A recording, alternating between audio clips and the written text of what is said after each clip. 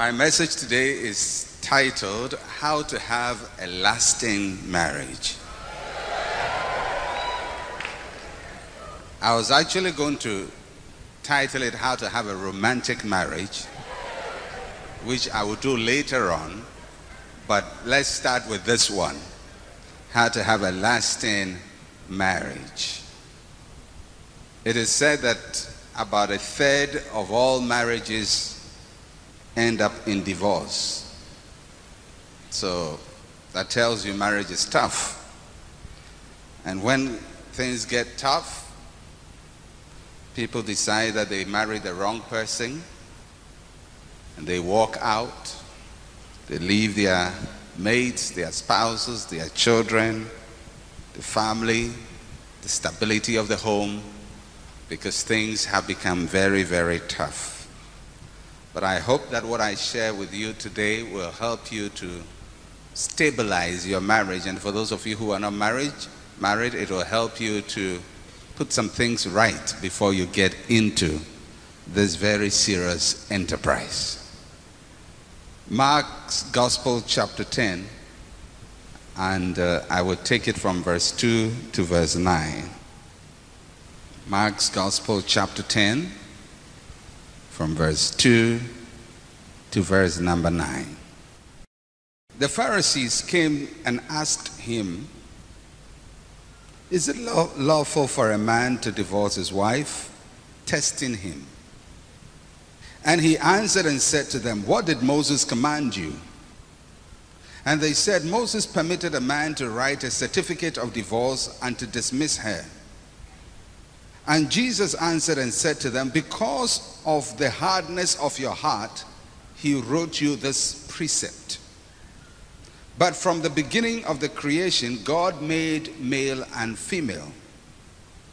For this reason, a man shall leave his father and mother and be joined to his wife, and the two shall become one flesh.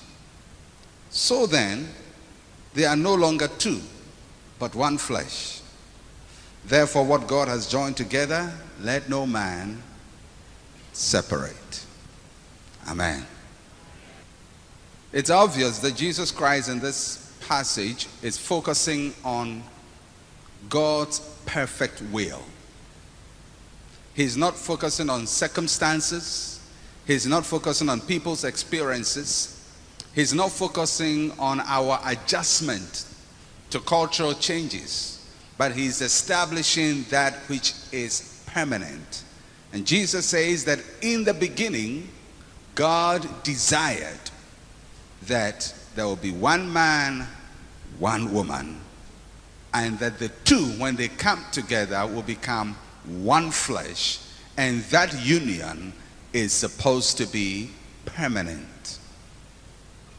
Now, Jesus said this knowing also that marriage is tough. And yet he established the foundation of God's word. And it's important, if we're going to be successful with anything we do, instead of following our own desires and our own feelings and our own confusion and frustration, we have to follow God's word. Heaven and earth shall pass away, but the word of God remains forever. Why do people get married in the first place? I'll give you some of the reasons why people get married. I'll give you about 6 of them. People get married because they say to themselves, "I'm growing old." How many of you have heard that before? I'm growing old, so they get married. Some people get married because they need a man or they need a woman. And they are talking about companionship, fellowship, intimacy. Some people also marry because they need to settle down. They said to themselves, "I need to settle." Others marry because they say to themselves, "I need to have children." Then there are those who also say, "All my friends are getting married." And there are also those who say, "I need to have sex legitimately." So they get married. So there are different reasons why people get married. But if you notice something about all these reasons, they are emergency reasons. They are all what you call crisis reasons. I'm getting old. Now, all these reasons will put you under pressure. Because when people start thinking, I need to have children, I need a man, I need a woman, I can't be alone, I'm growing, they are expressing frustration. So you realize that most of the reasons people give for marriage is based on anxiety, frustration, and pressure. Now, I don't know why you got married. And for those of you who are yet to marry, some of you are in these questions. Some of you are so frustrated. Especially when you're a Christian, you're born again, and the church is always speaking against fornication.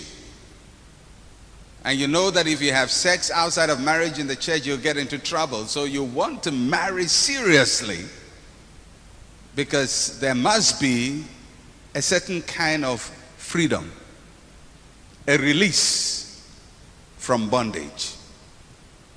And the only way is through marriage.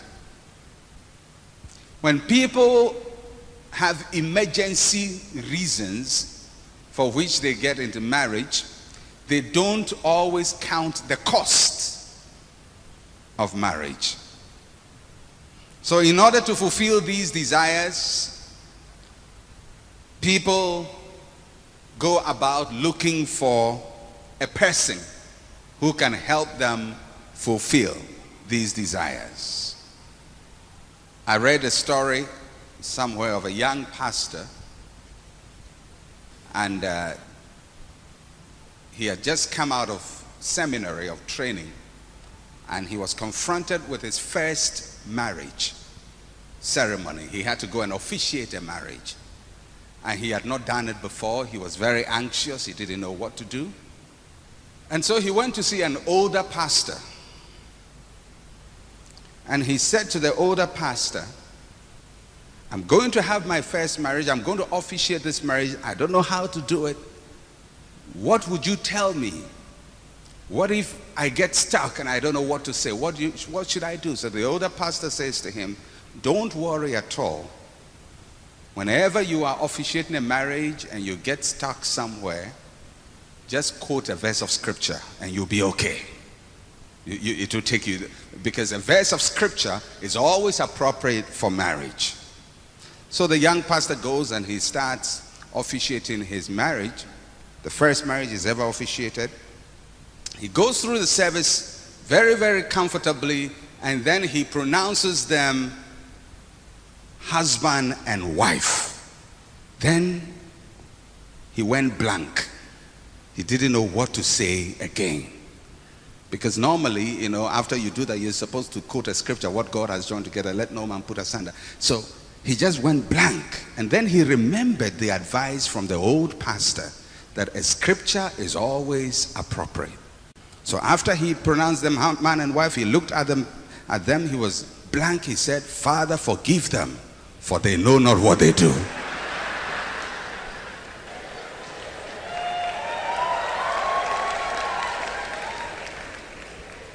I thought that was a prophetic scripture. Because a lot of people get married and they know not what they are doing. Remember, when you decide to marry, that marriage is a permanent union. It's permanent. It's not part-time. It's not temporary. It's not boyfriend, girlfriend. It's permanent. And if you want to know how permanent is permanent. If you are 25 years old and you hope to live for 80 years, it means for the next, how many years? 55 years. You're going to be stuck with one person. That's how permanent it is. Now, many people don't think about growing old with their spouses. They think about relieving tension. But remember, marriage is permanent. Tell somebody it's permanent. And because it's permanent, when we go into it, our orientation should be more serious than the orientation we take into marriage. You know, there are things that we do, and it takes a long time for us to be ready. If somebody wants to be a doctor, he's going to train for 7 years at a university. You want to be a lawyer, you train for about 5 years at the university. You want to be a pharmacist, you do it about 6 years. You want to be a pastor, you go to Bible college for at least 4 years. But when you want to marry, people want it with no training. Because most of the time, by the time people want to marry, they are on the edge. So any kind of preparation is a hindrance. And that is why it's easy to have successful doctors, because they were trained for what they were going to do. Even when you want to drive your car, you go for driving lessons. You get a driver's license before you start driving. But because people have very little preparation before marriage, and because for the rest of their married life they don't make any effort to learn about what they are in, anytime challenges come, they fall. Your attitude is very important in marriage. Attitudes are very important. I heard a story of a couple who were on their honeymoon, and the new bride, the young woman, was ironing the husband's trouser. And you know, she was new to this. I'm sure she hadn't ironed a trouser before. She's been ironing skirts and blouses. Now she's married, she has the iron trouser. So she's ironing the trouser and she bent the trouser. There was a big hole in the trouser. First experience. This is a honeymoon experience. The kind of things that can happen on a honeymoon. Most times people think the moon will be sweet, but most quarrels begin from the honeymoon. So she bent the trouser and she started palpitating. What would this man say? And you know that a marriage can start breaking down from that incident, right from there. So she mustered courage and she went to tell the husband. He says, I've bent your trouser. There's a hole in the trouser. The husband looked at her and smiled and said, thank God my leg was not in it. That's attitude, isn't it? Now somebody would have said, you have bent what? And that will be the beginning of their marriage problems. After they've been married for many years, the husband will always come back. Do you remember? On our honeymoon, you bent my trousers. And then the wife will also say, do you remember? On our honeymoon, because of that little trouser, you didn't talk to me again. That's the beginning of trouble. Your attitude is very important. You know, when you read fairy tales, Snow White and the Handsome Prince, Sleeping Beauty and the Prince, Beauty and the Beast, they always end with, and they lived happily ever after. That is the summary, but they don't tell us the details. Because living happily is a summary of the totality of what will happen, but within the living happy, there are major problems. All right? Okay, I'm going to give you about 5 important things you should do to stay happy in your marriage for a very long time. I have not been married for long, so I'm not using my own personal experience. If I had been married for 50 years, I could tell you that, this is my life. I've been married just, how many? 15 or 16 years. Very young in marriage. There are people here who have been married longer than I've been alive. So I'm not a real specialist. I'm trying. I'm working hard on mine. Okay, the first thing you should do in order to have a lasting marriage is be ready to face the challenges of change. Be ready to face the challenges of change. Things change. And change is a permanent or a constant in life. Things change spiritually, things change emotionally, things change physically. I've seen people who've been married who said, I didn't know that's how he was. I didn't know that's how she was. She tricked me. She didn't show me her true colors. I would not have married. But she showed you her true colors, but you didn't see it. Because at that time you were wearing a spectacle called the love blues. And when you wear the love blues spectacle, everything is blue. Everything looks nice. Everything looks purple. So you don't see clearly. So although people show you their true colors, you are blinded by love. As they say, love is strange. Most of the time, people who are outside see all the problems, but you never see it. Because you are under tension. You need to relieve some tension. And also, you are so much in love, you don't see reality. Most of the things you experience in marriage, you saw them, but you didn't take note of them. They were not strange. They were there all the time, but you didn't see them. So you must be ready for the challenges of change. The moment you marry, change begins. Some change will be positive, some will be negative. Some will be depreciation, others will be appreciation.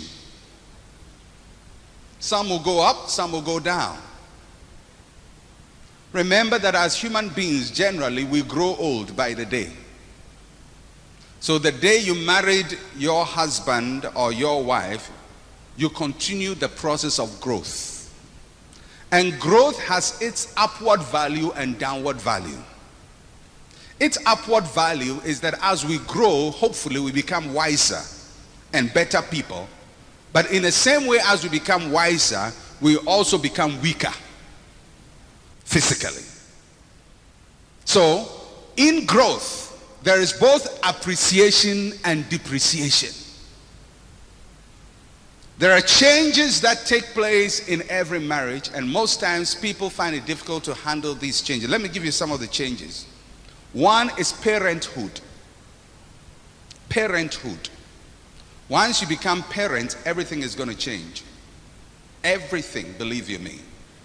I have 4 children. I can tell you, at least that one, that once you start having children, everything is going to change. Attention will change, focus will change, money will be stretched. Parenthood has great challenges for couples. Financial challenges, emotional challenges, sexual challenges. You have changes like loss of a job. Although we don't pray that we will lose our jobs, people lose their jobs when they marry. The man who had a stable job gets fired because of HIPIC. And these days, some of the major changes our generation is faced with is the change of dealing with a wife who works. When I was a child, almost all the women I knew worked at home. They probably sold bread or sold kinky or probably made little bed sheets at home, but everything was at home. Nobody went out. So I remember when my father closed from work, where we were staying, a lot of his office people, not really office, factory, but they lived there. And in the mornings at about 7:15, a big truck, and those days the truck, it wasn't a bus, a truck will come and load all of them, my father and all his workers, and go in the morning. And they all jump on the truck and they go to work. And in the evening, the truck brings them back and loads all of them, and they all go home. Their wives are sitting at home, they are cooking for them, and they go and sit down, cross their legs, ask for the food, and eat. But it's changed. These days, you come home, whether it's a truck that brought you, or you brought yourself, or you walked home, you get home, and the key is with the next door neighbor. So if you are the man, you go and open the door, and nobody's waiting for you, because your wife's boss has given her an assignment, and she has to finish by 9:30 before she comes home. So it's changed. If you don't adjust to these changes, you can create a lot of problems. The idea of a wife that works outside the home. The change of in-laws. You thought your parents were enough until you added your husband's parents too. You thought yours were bad. Then you added your husband's parents in addition to yours who were giving you trouble. And you have 4 old people to deal with. All of them also going through changes. Some of them are growing old, they are getting sicker and weaker, and you've inherited all of them. When you were marrying, you thought it was romantic until you saw 4 old people showing up. So that's a change. Relocation.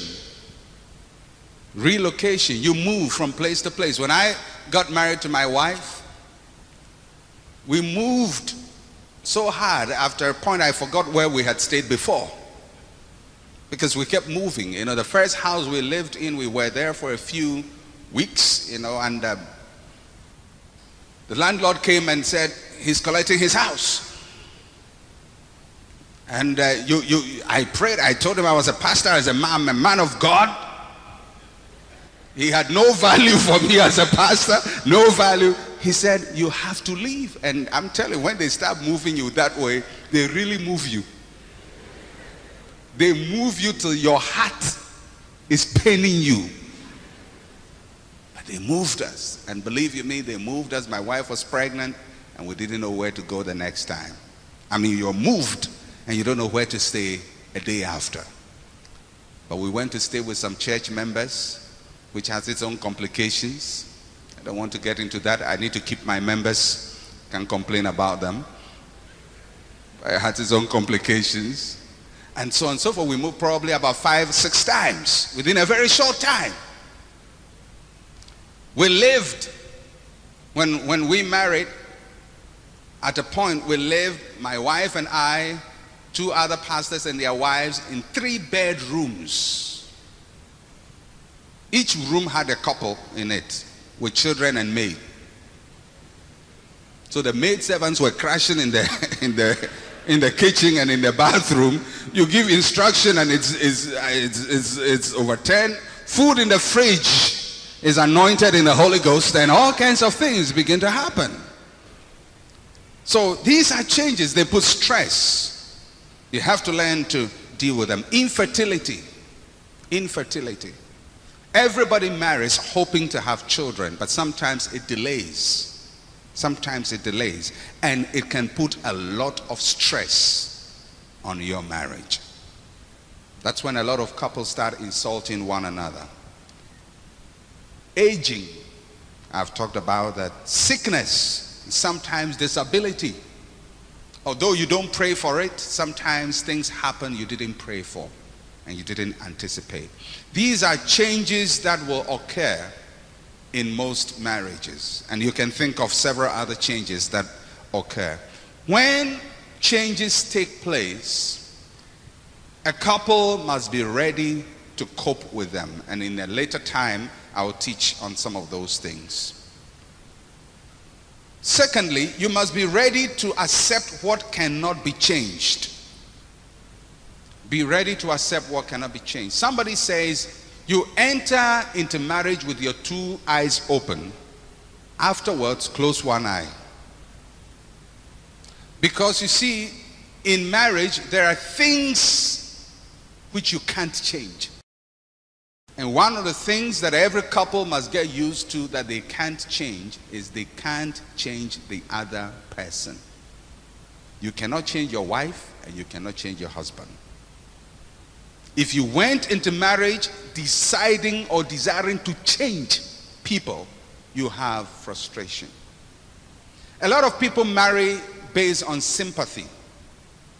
They see somebody who is a wreck, and all of a sudden they have this, hero anointing, vicarious thing upon themselves. They say, I'm going to change this person. I will marry him and make him a gentleman. Let me tell you, what his mother could not do, you can't do. So if when you were courting your husband, he eats and you hear the sound, and you hear all these chomp noise, and you say, I will polish him up when I marry. Remember, his mother couldn't change it. And you can't. So if you married him in spite of his eating habits, adapt to it. You either put cotton wool in your ears, or you also start eating that way. Because the two shall become one flesh, remember. You can't change your partner. You can't change your wife. You can't change your husband. The only person you can change is yourself. Instead of trying so hard to change the other person, try so hard to change yourself. Most of the time, it is the way you see a problem that makes it a problem. I talked about that man whose wife bent his trouser. It could be a problem, but if you don't see it as a problem, it doesn't become a problem. I know somebody will say, Pastor, so what if afterwards he keeps bending your trouser every day? Every day she's bending your trouser. Do you always say, my leg was not in it? My leg was not in it. No, I know that when mistakes are repeated over and over, they become very difficult on you, and your tolerance level, is stretched too much. But most of the time, it is when you decide to complain about something that is wrong, and how you respond to the complaint. You can bring things out which are wrong, but if things are brought out which are wrong in such a way that they hit against the other person, it doesn't penetrate, it is bounced back. Because human beings are made in such a way that anything that affects their dignity and puts them down, they'll resist it. That's how God made human beings. They will fight it if it's against their dignity. And that's why if you correct your husband in such a way that you put him down, he won't see the correction. He will see you as trying to put him down. And all the good intention will be lost. And in the same way, if you correct your wife in such a way that you put her down, she would not see your good intention, and she'll resist it. So yes, after two trousers are bent, you must find a way of correcting. And one of the best ways is iron your own trouser. That's a shortcut. Iron your own trouser. What if you marry and you don't like your wife's food? You get adjusted to it. There is something about acquired taste. How many of you have heard that? Acquired taste. Do you know that some of the food we eat in this country is very, very funny? Kenke and pepper. Can you imagine somebody eating kenke and pepper? The stew is pepper. But we eat kenke and pepper with fish with all relish. Why? It's acquired taste. It's not nice, but we're trained with it.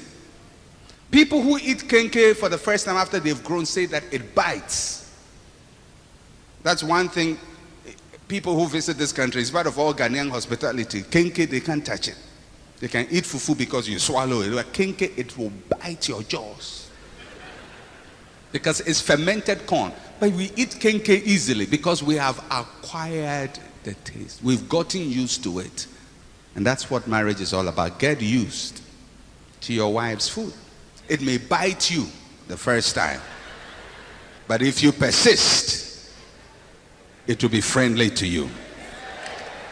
All right? So be ready to accept what you cannot change. You can't change your spouse, but you can change yourself. If you make it your crusade to change the person you are married to, I'm telling you, you have frustration every day of your married life. All your life will be unhappy. But if you decide, I'm going to change my own attitude to the way he does things.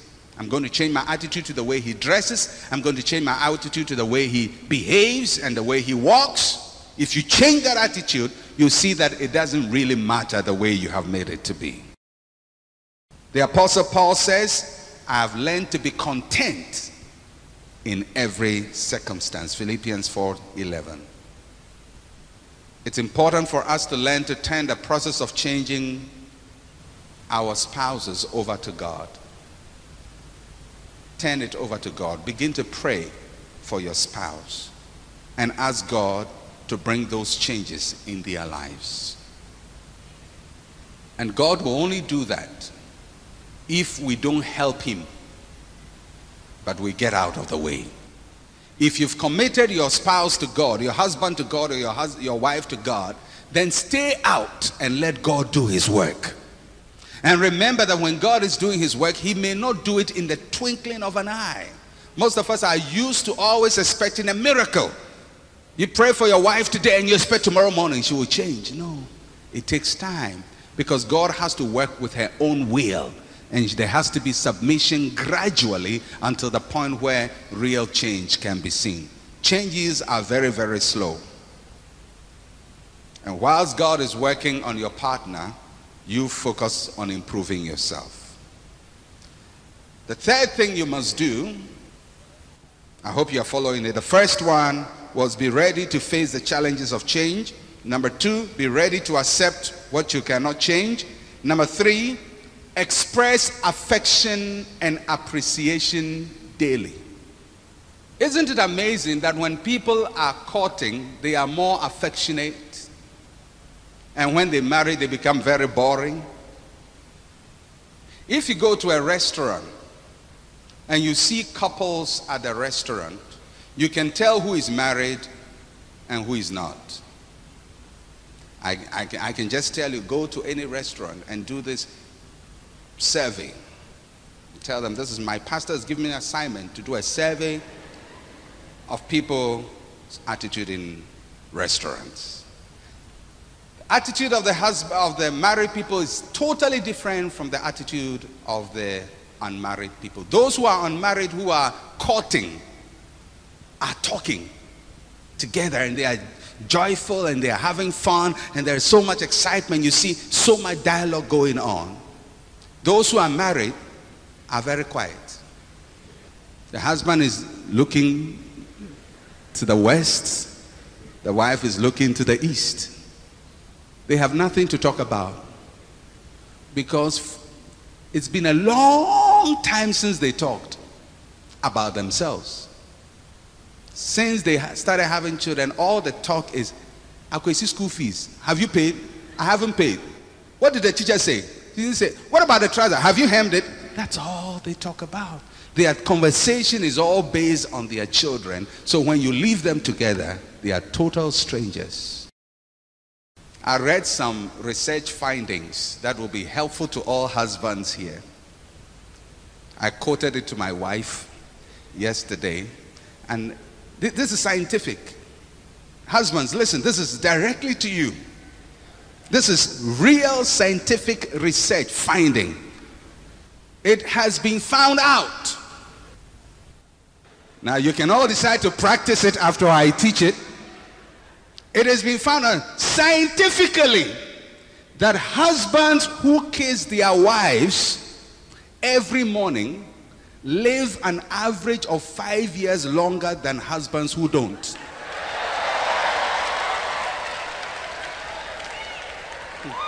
How many of you want long life? Hey!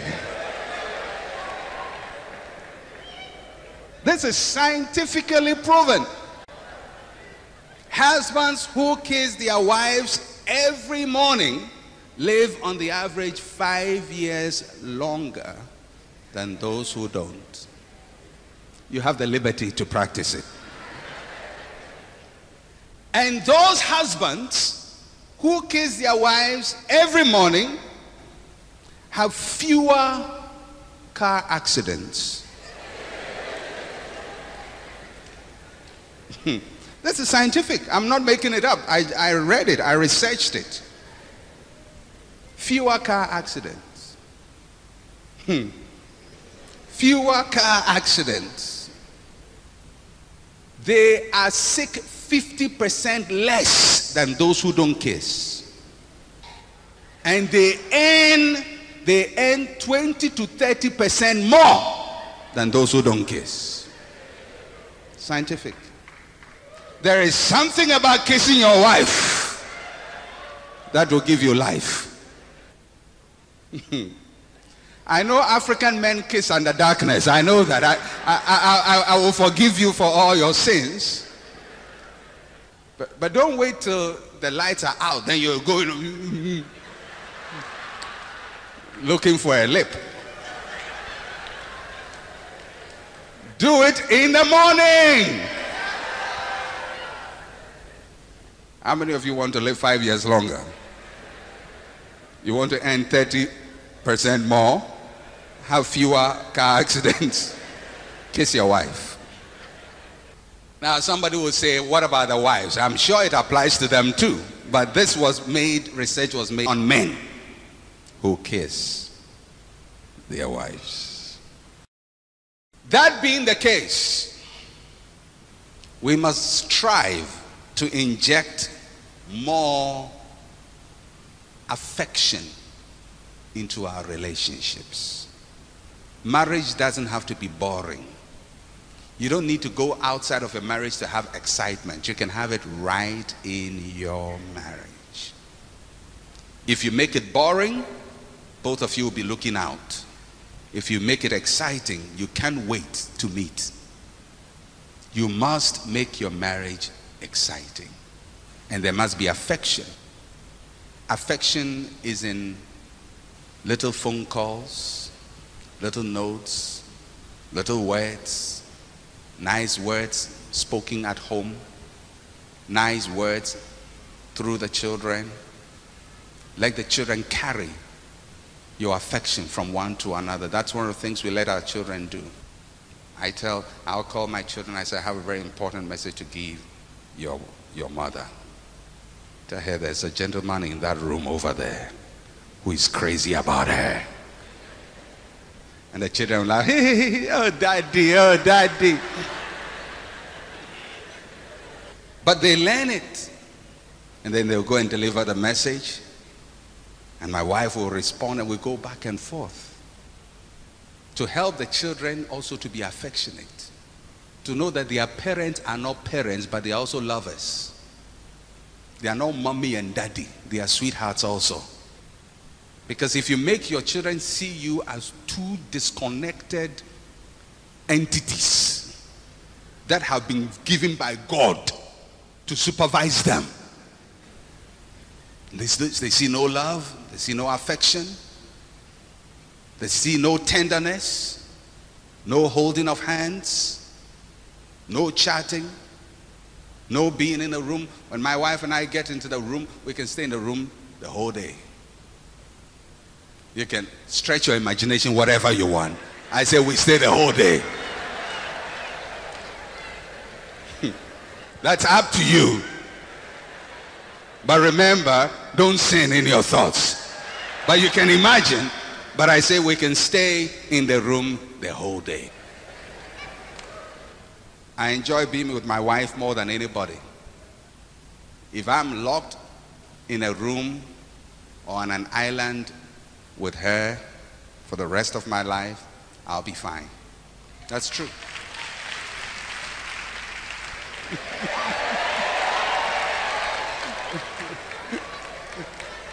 I'll be fine. I like talking to her. I like her company. And I like showing affection to her. And you have to learn to show appreciation. One of the things we have to learn to say is thank you. Thank you, thank you. Thank you is a very simple word, but it carries so much meaning. Many husbands never stop to thank their wives after a meal. How many of you know how tough it is to cook? Cooking is hard. Especially in these days when the women are working for as long hours as the men. Don't take for granted the cup of tea your wife gave you. Because she gets as tired as you are, she gets as stressed as you are, she meets the same demands you are meeting, and she comes home and cooks for you. And some men can even go to the extent of saying, I don't like the food. Anyway, I'll stop there. I won't go any further. But learn to say thank you. And the same thing with the women. Learn to say thank you. Show some affection. They buy you something because you earn money and they also earn money. You are both workers. And you are all in hippic Ghana. So if your husband decides to buy you something, don't take it for granted. Thank him for it. If he decides to take you out for lunch, thank him. My wife always thanks me anytime I take her out. And it makes me feel good because I just feel like more. Because although you can take it for granted, yes, he's supposed to do it, but thank him. When your husband pays the children's school fees, thank him. Don't think it's his job, he's done it. Learn to say thank you for paying the children's school fees. Thank you for buying those clothes for the kids. It's his job, yes, but it's tough. And if he does it, we have to show appreciation.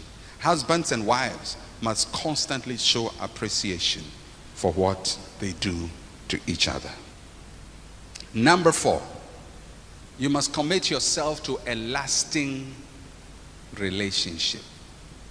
A lasting relationship. Marriage is not part-time, and there's no half-time in marriage. It's lasting. Jesus said, and the two shall become one flesh, and what God has joined together, let no man put asunder. When you are one flesh, you never get the idea of pack and go. There are husbands who threaten their wives, if you don't change, you pack and go. And there are wives who also threaten their husbands. I'm tired, oh, I'm going. When we are committed to a lasting relationship, that thought never strikes your mind, and that vocabulary should be totally eradicated from your mouth. Never use separation as a threat in your marriage. Never. It's lasting, it's permanent. Don't insinuate separation. Don't use it to threaten one another. Don't use it to punish one another. Our language should affirm the union and its permanence. There's nowhere we're going except together. One of the greatest desires of every couple is the desire, should be the desire to grow old together. To grow old together. To be weak together. And still be in love. It's not just about being young together, but growing old with all its complications. We must do it graciously and beautifully together. This thing is permanent. For those of you who keep threatening your wives that if something doesn't happen, they should go back. No, there is no going back anywhere. There is no turning back. The day you left your parents, the door was closed and there is no door handle on the outside. You never go back. You stay. What if somebody said, what if I'm not happy? Work it out. There is nothing two people cannot solve if they desire to solve it. Even the Soviet Union and the United States are now partners. Ghana and Togo have open border. Even North Korea is opening up. Germany and England are friends. So what are you talking about? Saying, we can't get on. There's nobody in this world you can't get on with. The thing is, if you locate your attitude at a point and say, I can't get on, and you never look at it differently, you imprison yourself in your own prejudice. But you can get on if you choose to get on. In marriage, there is nothing like incompatibility. All human beings are compatible. And if you're married, you are compatible. The only thing is, what needs to happen is going to come from both of you. Both of you must make a commitment to make it work. And if you decide, it will work. I'm yet to see any marriage that is unworkable. Every marriage is workable. So commit yourself to a lasting relationship. Don't make jokes about divorce. Don't make jokes about separation. Don't insult one another and use that as a joke, because Satan will use your words against you and destroy you with your own words. No matter the challenges of marriage, it can work. No matter the challenges. Number 5, that's the last one. Commit yourself to God with all your heart. When we commit ourselves to God, it helps us to cope with change and the challenges of change. Because the Word of God gives us the answers on how to face changes in our marriage.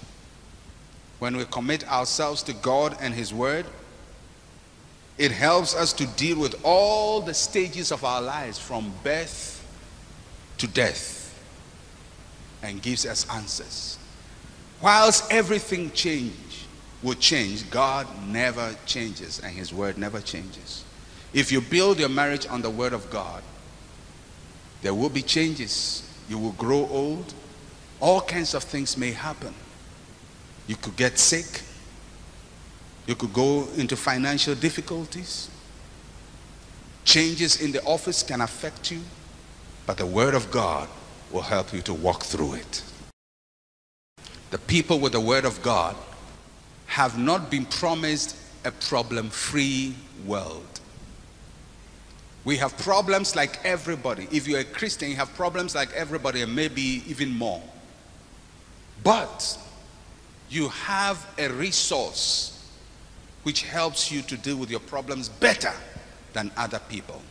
That resource is called the Word of God, the Spirit of God, the power of God. God's Word, God's Spirit, God's power is available to us and helps us. And if we commit ourselves to say, God, we want to do your will, no difficulty in marriage will be enough to destroy that union. When we commit ourselves to God's Word, it helps us to accept the things we cannot change. Because we understand that all is vanity. Most of the things we worry about are nothing. Today they may seem very difficult, but tomorrow it's like nothing. It's like going back to the place you used to be when you were a child. And anytime I go to where I grew up as a child, there's one experience that always impresses me. There was a big gutter. I had problem jumping. And for me, my whole world was that gutter. Because it was the challenge of bravery in our neighborhood to jump the gutter. And for me, my whole life, everything is, I have to jump the gutter. And those of us who couldn't jump will have to descend into the gutter and climb the other way. And people will laugh at you. You are a girl and you are all kinds of things. I remember when I went to secondary school, Form 1, I was meditating on that gutter. I was away for 3 months. And when I arrived back from secondary school, I put my trunk down. I ran straight to where the gutter is.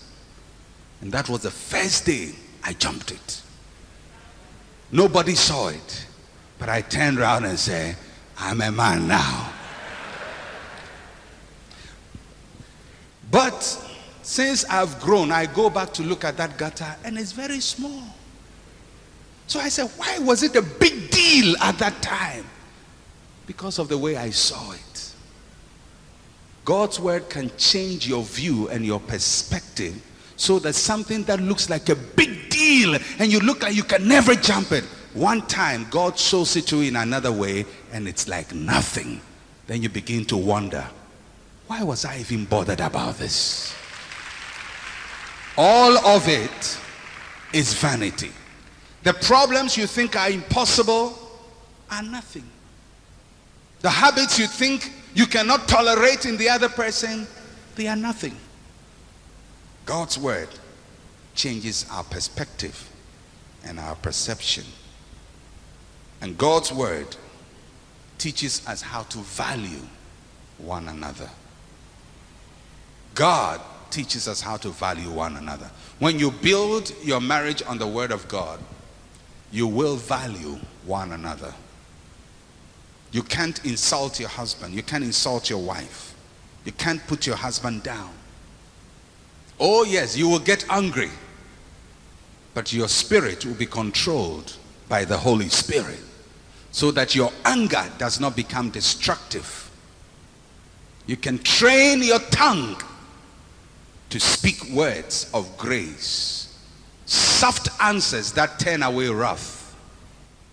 You don't fuel confrontation and controversy, but you reduce tension by the words of your mouth. That's what submission to God's word is all about. When you're submitted to God's word, you don't need your spouse to be faithful. You need God to be faithful. I'm faithful to my wife not because of her, but because of God. And if I'm committed to God and I want to remain faithful to him, I will become faithful to my wife. But if my wife is the only reason why I want to be faithful, then when she changes, I have no basis for faithfulness again. But there is one who never changes. And when you are committed to honoring him and pleasing him and doing his will, then no matter the stress you go through, when everything changes, because he never changes, you will also remain faithful unto him.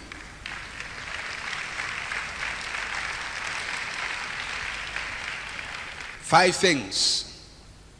Be ready to face the challenges of change. Be ready to accept what you cannot change. Commit yourself to a lasting relationship. No. Express affection and appreciation daily.